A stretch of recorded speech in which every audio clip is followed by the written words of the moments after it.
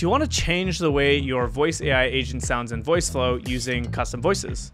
Well, now you can. We have just released ElevenLabs custom voice support, so you can clone a voice, create your own voice, or choose from hundreds of thousands of examples of custom, awesome sounding TTS voices on the ElevenLabs marketplace.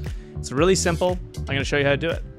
Okay, so here we are in Voiceflow on the dashboard. I'm going to go ahead and hit create new agent. Now again, you can of course do this with an existing agent, but I'm going to go ahead and start from scratch just for the full brevity of the tutorial.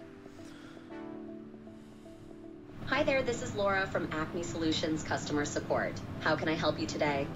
So you can see there, Voiceflow will automatically start up a new chat with the voice interface turned on, and that had the stock ElevenLabs voice, which is the default for Voiceflow.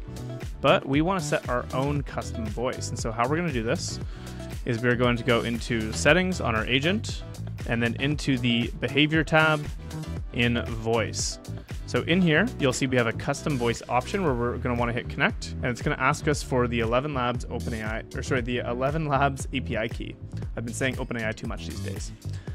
So if I go into ElevenLabs and I go into our profile, you'll see I'm on the ElevenLabs sort of main page here, and I hit create new API key. This is going to give us the key that we copied to the clipboard.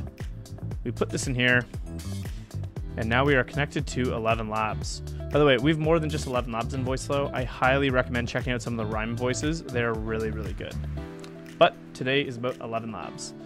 So now for the voice ID, we want to go into the voice we want. So if we go to the marketplace here for voices, you'll see maybe like Arabella, Julian, Viraj. Let's try Samara. Well, let's see. I think I'm best bet. That sounds really good. So I'm going to go ahead and hit add to my voices. Now that I've done that, I'm going to copy the voice ID. And I'm going to paste this into Voiceflow. There we go. And so just like that, we are now using the custom voice. So let's try it out. So I'm going to go back to our canvas here, and we're going to preview it. Hi there. This is Laura from Acme Solutions Customer Support. How can I help you today? That's a really great voice. So that's it. I hope this was a helpful tutorial, and we cannot wait to see what you build with ElevenLabs custom voices now in Voiceflow. I'll see you in the next tutorial.